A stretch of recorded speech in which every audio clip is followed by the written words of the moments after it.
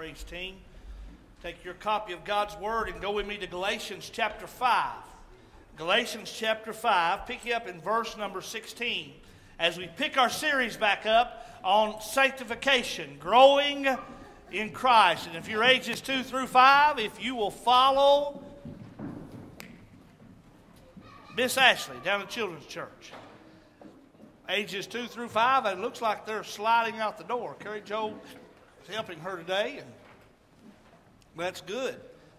Galatians chapter 5, picking up in verse number 16. Galatians 5, picking up in verse number 16. And the scriptures say, "But I say, walk by the Spirit, and you will not gratify the desires of the flesh. For the desires of the flesh are against the Spirit, and the desires of the Spirit are against the flesh. For these are opposed to each other, to keep you from doing the things you want to do. But if you are led by the Spirit, you are not under the law. Now the works of the flesh are evident: sexual immorality, impurity, sensuality, adultery, sorcery, enmity, strife, jealousy, fits of anger, rivalries, dissensions, divisions, envy, drunkenness, orgies, and things like these.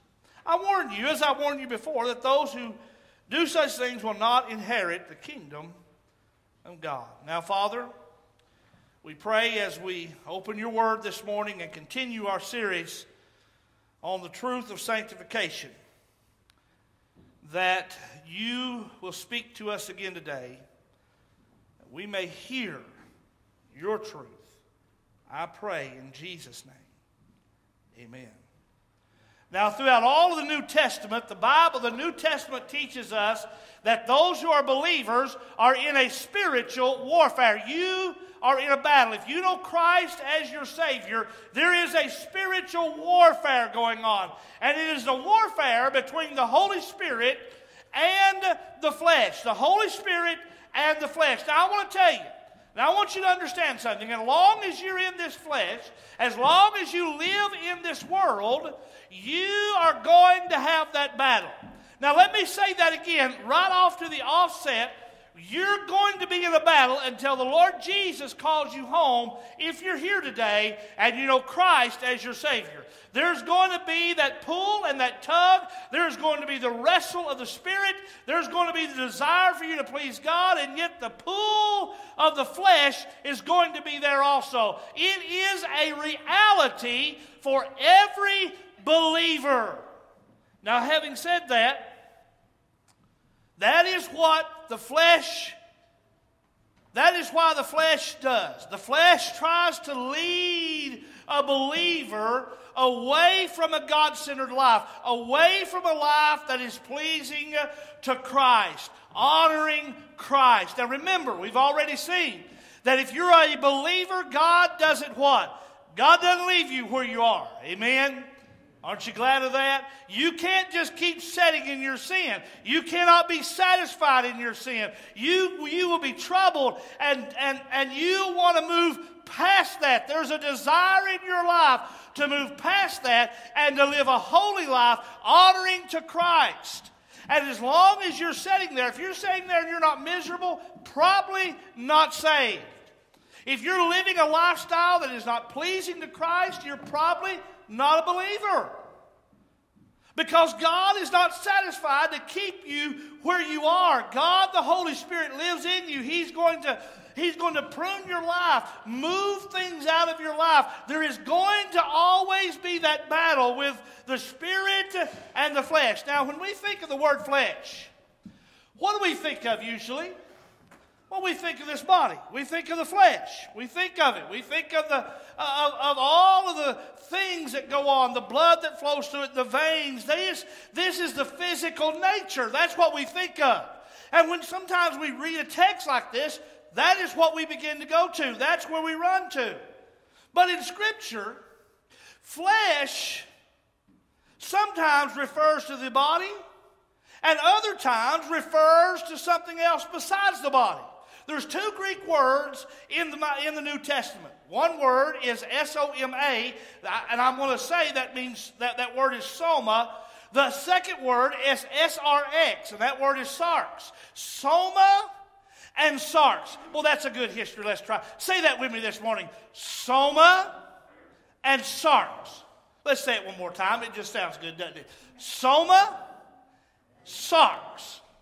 Those are the two Greek words that are talking about physical things that are going on in our lives. So the word soma normally refers to a physical body.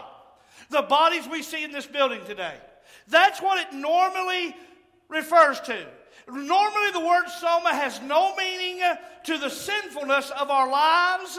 It has nothing meaning of the fallen state of our lives. It is just simply normally. Now let me say that. Normally, it is just simply the bodies that we live in. It is the flesh that we have. It is the ligaments that make us up. It is the veins that make us up. It is the heart and the lungs and the eyes and the ears and all that is pertained to the body. That's what it normally means. But there's a second word, and that word is sarx. And that word sometimes does refer to the physical body. It also can refer to the physical body.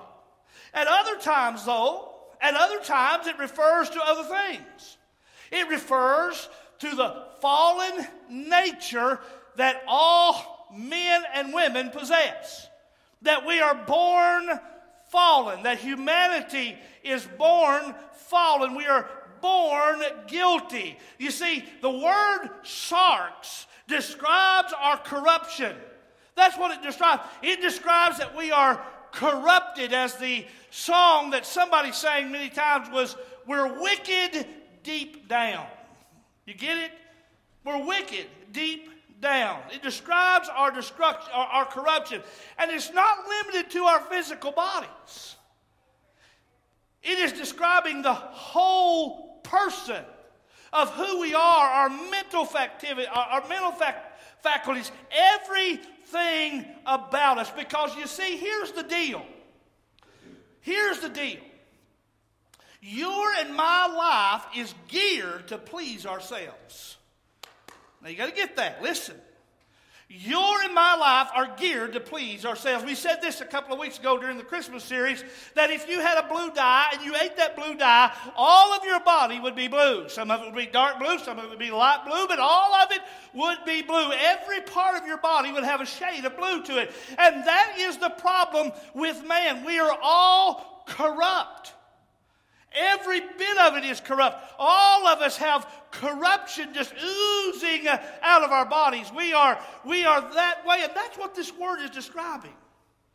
It's describing the whole person, that we are a fallen, in rebellion, against God, enemy of God, individual. That's who we are. That's what this word means. And it means that we desire to live for ourselves. Amen. Can we all just be honest here a minute? All of us here, we need to understand that's really what we want to do. We want to live for ourselves. We want what pleases us, what makes us more comfortable, what is better for us. We don't really want to go a second mile. We don't really desire to do that. It is the Holy Spirit of God that moves us to be that way. So, having said that, what does it mean? What does all of this mean? Well, first of all, I want you to notice, first of all, the man of flesh. Or, we could say, the woman of flesh. In other words, the mind of flesh, our mind, is set against God. Now we need to understand that. Our mind is set against God. It does not want God. Or we can be guided by the Holy Spirit. Now look at our text again. Look what he says. Verse 16, but I say unto you, walk by the Spirit, and you will not gratify the desires of the flesh. For the desires of the flesh are against the Spirit, and the desires of the Spirit are against the flesh. For though these are opposed to each other to keep you from doing the things you want to do. Paul here begins to describe the warfare. It's the warfare of the flesh, sarx, the warfare of the flesh, and the warfare of the Spirit. It is a battle, brothers and sisters, between a life that is led, that is pleasing to God, that is led by the Spirit of God, and it is the life that is led by fallen nature, serving ourselves, serving our pleasures, serving our desires, what we so want. It's a stark contrast, isn't it? There's really kind of no middle ground in that. It's a stark contrast between living for the flesh, living for our desires, and living for the Holy Spirit, pleasing to God in our lives. That's the contrast. That's what he's laying out here for us. It's a conflict. See, look, it's a conflict between the old creature, driven by sinful nature, and a new creature, indwelt by the Spirit of God, to live for the glory of God. That's the battle. That's the conflict. You see, all of us find ourselves in Romans chapter 7. You might want to go there and read that this afternoon or sometime during this week. Paul says, when I want to do good, evil is present. When I do evil, good is present. Who's going to be able to deliver me from this body I'm in? And he says, thanks God, thanks be Jesus Christ is the deliverer. And that's why he goes into Romans chapter 8, verse 1. He says, there is now, therefore, no condemnation to those who are in Christ Jesus. You getting it? We live in Romans 7. We live in that wrestling, in that fight that goes on. It's a conflict. It contrasts. There's a huge contrast scene. I mean, look with me again, verse 19. He says, now the works of the flesh are evident. Sexual immorality, impurity, sensuality, idolatry, sorcery, enmity, strife, jealousy, fits of anger, rivalries, dissensions and divisions, envy, drunkenness, orgies, things like these. I want you, as I warned you before, that those who do these things shall not inherit the kingdom of God. But the fruit of the Spirit is love, joy, peace, patience, kindness, goodness, faithfulness, gentleness, self-control. Against such things there's no law. Wow, there it is. There's the contrast. There's the list, if you will. Now this morning, I want us to take just a few moments, and I really just want us to concentrate on the first list. Now notice with me this first list. Notice that the list includes sins that involve what? Sins that really do involve the soma. Sins that do involve the flesh. The list involves those sins that involve our bodies. And that list involves the sins that are involved in our non-physical bodies. Notice what he says. Sexual immorality, having sex outside of marriage, living outside of marriage, fornication, drunkenness. He mentions drunkenness here. Sins committed, what? What are these? How are these sins committed? They're committed with our bodies. Now, but also we find something else here too. We not only see sins that are committed with our bodies, but we also see sins of envy and jealousy and adultery. Now, that's not something we do. Our bodies are involved. They're involved in them, yes, but they're not involved physically. There's no physical exercise. In other words, now watch this, it is a mental attitude. It becomes our thinking process. So the Bible covers it both sides here. You see, the conflict is between the two styles of living. Do you live a life of the flesh, or do you live the life of the Spirit? So that's who the man of flesh is. That's the contrast. And number two, Paul says we are to be controlled by the Spirit. Now, I want you to understand something. When we say this, this is a point that I really want you to get a grasp on. I really want you to grab this. I really want you to leave here today understanding this. Because we really need a grasp, lest we get away with the idea, now watch this, lest we get away with the idea that righteousness somehow consists mainly of external acts. Listen, are you with me? Say amen if you're still with me this morning. We've got to be careful unless we think that righteousness is just external acts. Listen to what Romans 14:17 says. For the kingdom of God is not a matter of what? Eating and drinking, that's external acts, but of righteousness and peace and joy in the Holy Spirit. Listen, when we begin to focus on the externals, now watch this. Here's how we do it. Man, I don't cuss. You know, I don't go to Kingland. And you know, I've never bought a lottery ticket. You ever heard folks say these things? And I go to church on Sunday. And I give. And you know what else I do? Preacher calls on me, I'll dismiss in prayer even. What about that? I'll teach Sunday school. I'll help fix the building. And what do they begin to set up? They've set up a set of what? Rules. Here's the rules. This is what Christianity looks like. And it has nothing to do with Christianity. It has nothing to do with the gospel. And what happens is, if we focus on the externals, we're no better than the Pharisees.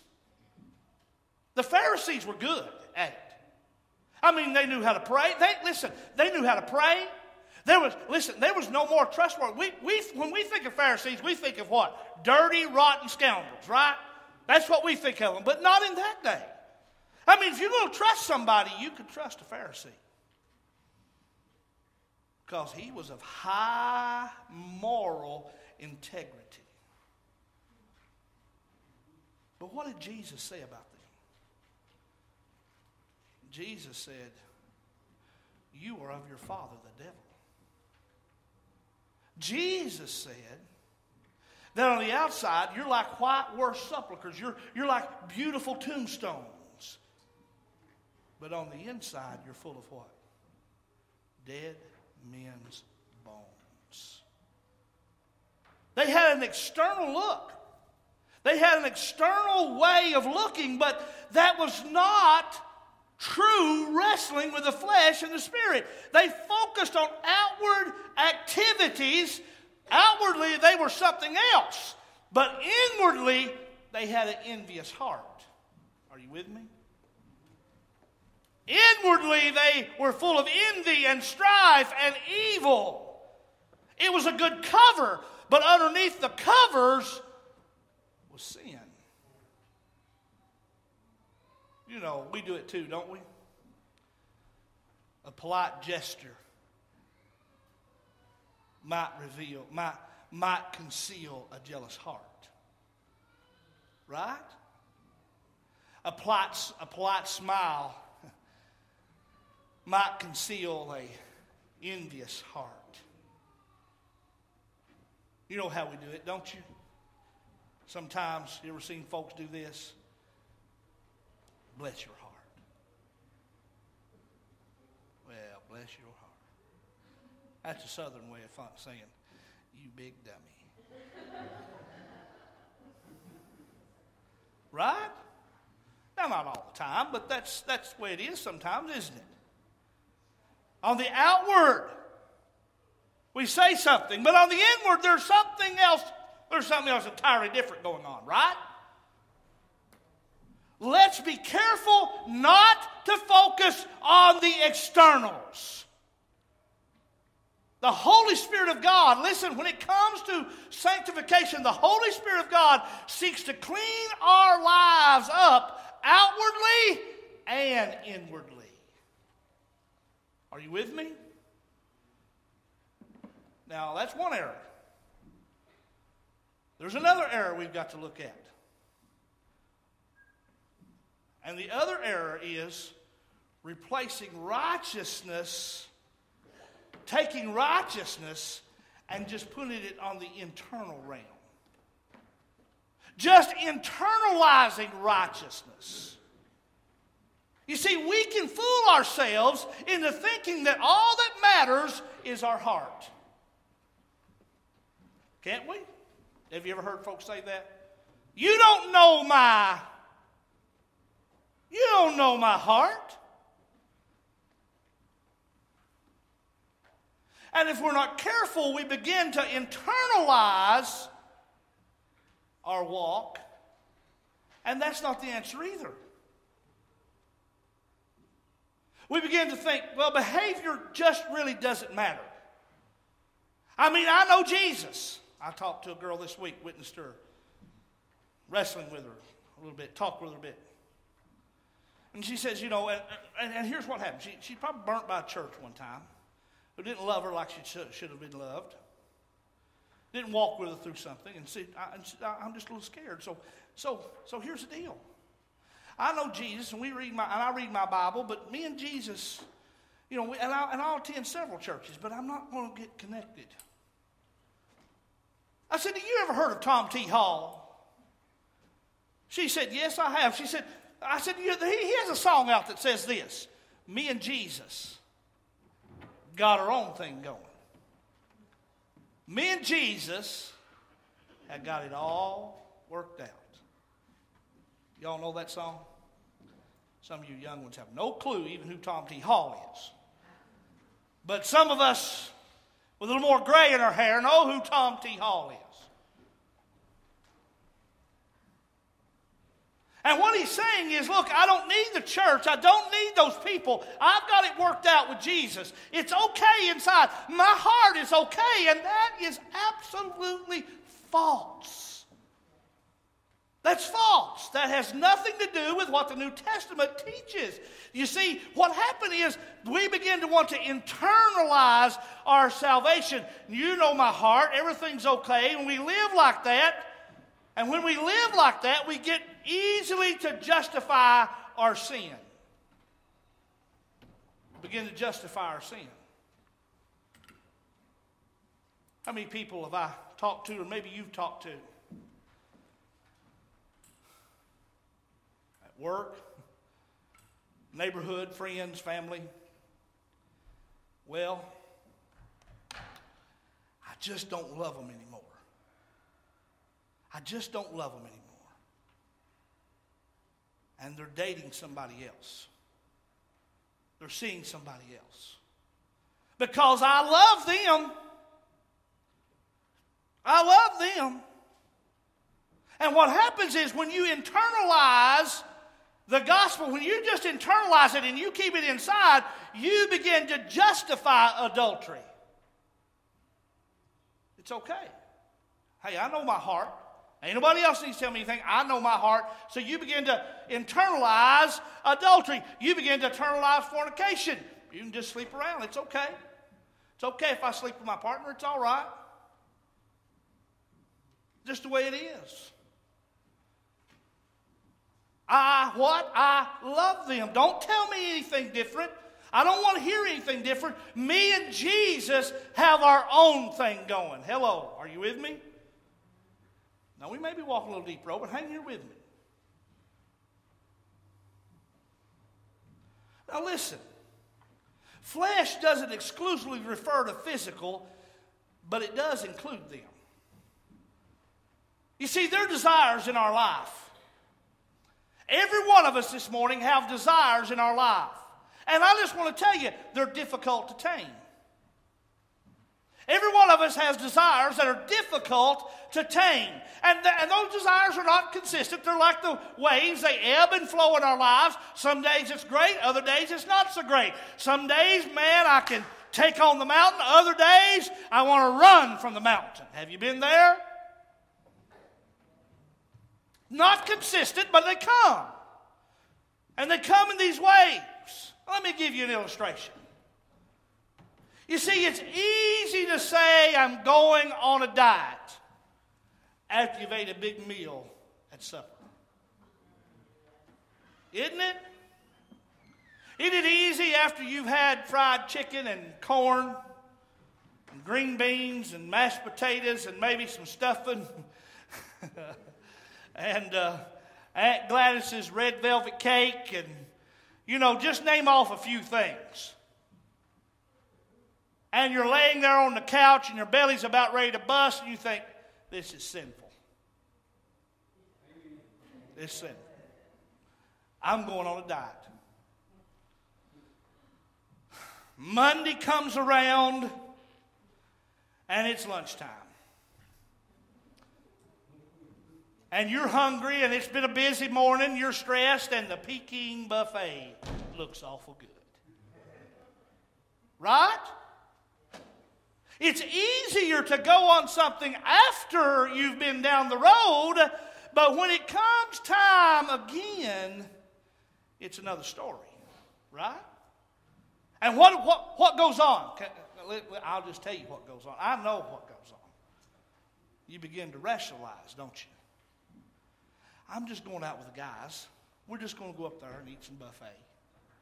I'll get back on this thing tonight. Sure enough, you go up there and you have about 3 or 4 of them fried cat legs, or chicken thingamajigs, and each is a little bit of that very bright vegetables that when they bite into them, they have a little greasy taste up on them, but they're good. Yeah, they are. And that night it's supper time and you're thinking, hey, I got it, and you don't. I'll start tomorrow. And tomorrow begins to be 2 years later. Are you with me?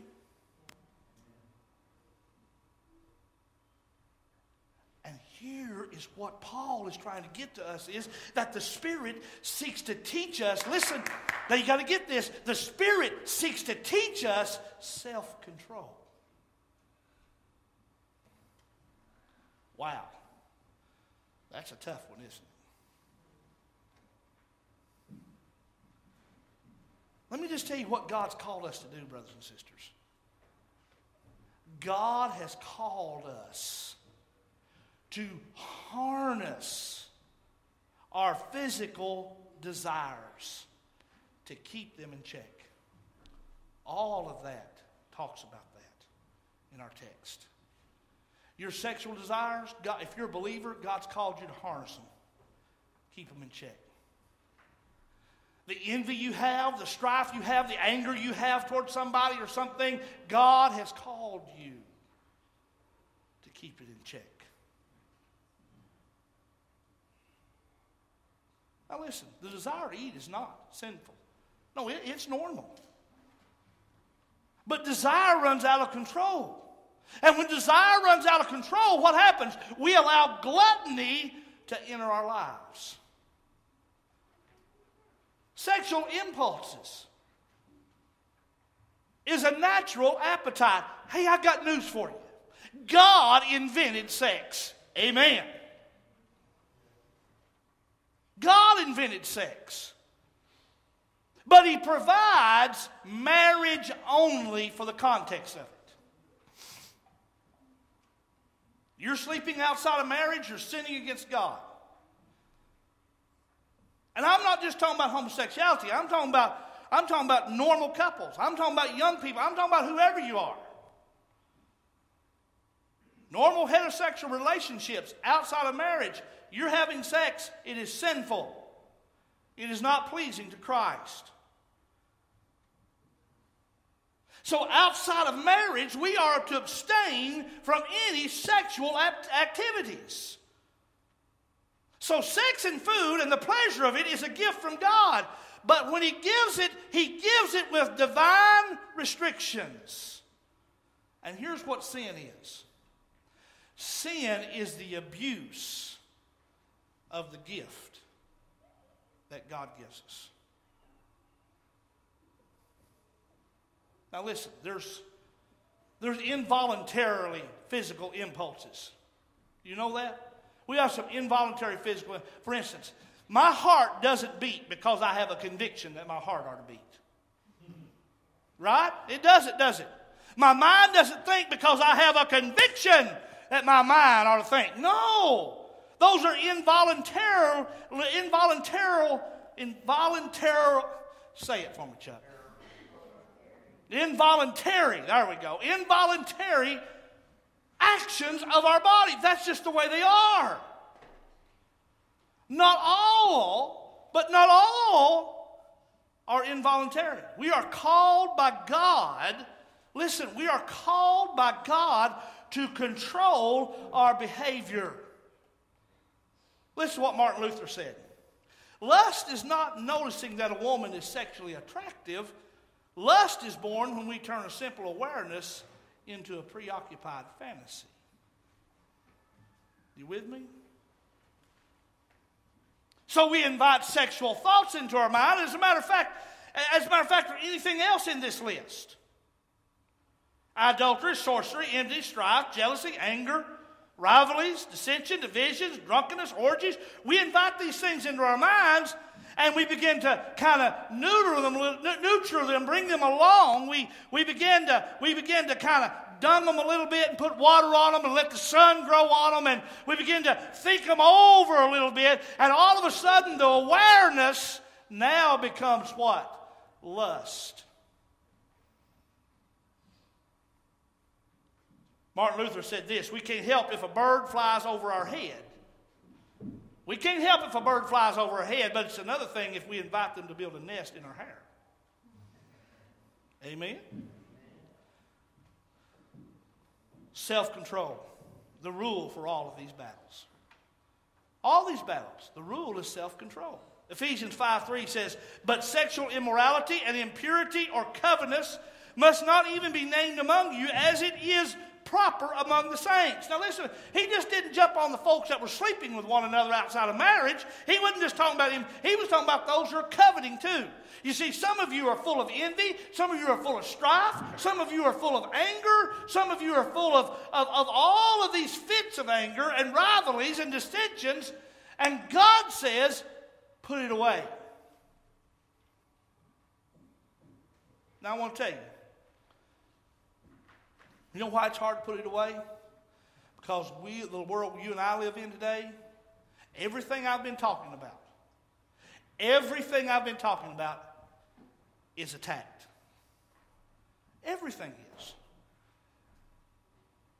All of this.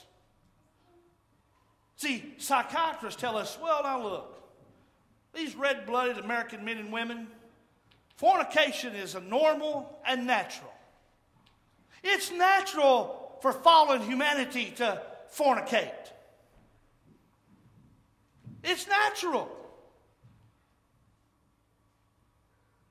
And you know what? They are right. Listen, they are right. It is natural. It's also natural for us to lie. It's also natural for us to steal. It's also natural for us to cheat.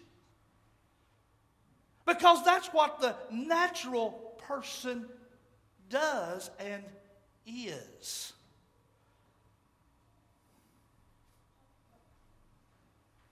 Wow. Look again at our text, verse 19. Now the works of the flesh are evident. Who? The flesh. Sexual immorality. You've got people living together. You've got people sleeping outside of marriage together. You've got women chasing women, men chasing men. It's just sexual immorality is all over. Now let's not get all prideful there. No, let's not get all puffed up, because it gets a little worse. You've got impurity and sensuality, sensual things. Adultery. We None of us go and bow down before some idol at our house or at our work. But all of us at times worship something, don't we? Sorcery. That means mixing other things in with true worship of the Lord. Enmity, causing division and strife. Jealousy, fits of anger, rivalries, dissensions, divisions. You see, some of these sins that he's mentioning are against ourselves, but some of them are against what? Others. How many families you know today are fussing and fighting over some money or some relationship or some land? How many of you know today that just can't get their hearts right because they're full of pride and they don't like this other person and what they've had to do or didn't do?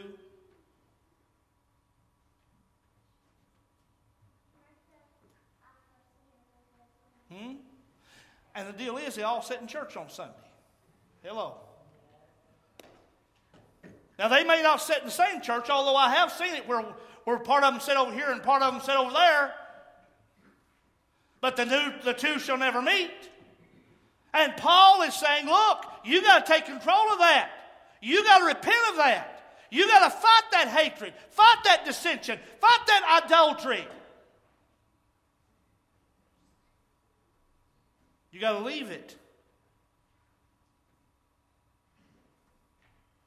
But the world would say, no, just live as you are. The call of God is self-control in the midst of a fallen world. Now, why is God calling us to self-control in the midst of this fallen world? Because we're not living for this world. We're living for the world to come. That's the deal. Now, I want to tell you, if we fall, if we fail, we're guilty of sin. So nobody can point too many fingers in here, can you? Any finger pointing going on in here this morning?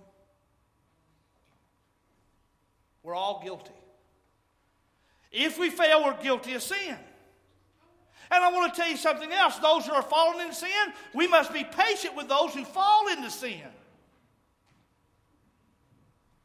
But we don't do them any service by changing the standards of God and bringing them down to our own feeble levels of performance. Listen, that is a scandalous thing to do. It is scandalous to God for us to seek to change His standards and call good evil and evil good.